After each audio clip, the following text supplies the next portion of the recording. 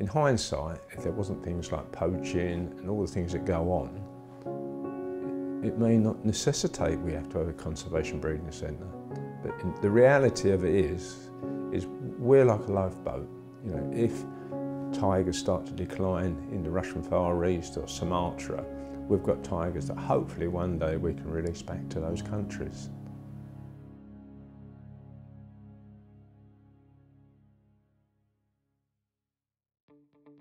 In 1984, the Sampson family bought what was Broxbourne Zoo, completely transformed it into what it is today, which is quite a remarkable medium-sized zoo in the UK. And through that, about 20 years ago, was looking for land to purchase that we could actually breed our big and small cats in the UK, but then help with projects around the world. And in 2000, we actually purchased Marley Farm, which is now known as Wildlife Heritage Foundation, the Big Cat Sanctuary. So with the exception of the species of animals that we hold, here at the Big Cat Sanctuary we just have cats, whereas Paradise Park has a whole variety of different animals that you're more familiar with in a zoo. The primary difference is that Paradise Wildlife Park is open every day to the general public, whereas here at the Big Cat Sanctuary we're generally closed to the public and we only do exclusive experiences. And although we have slightly different approaches, actually our core and our dream is exactly the same, and that's to help animals, to help wildlife and support conservation.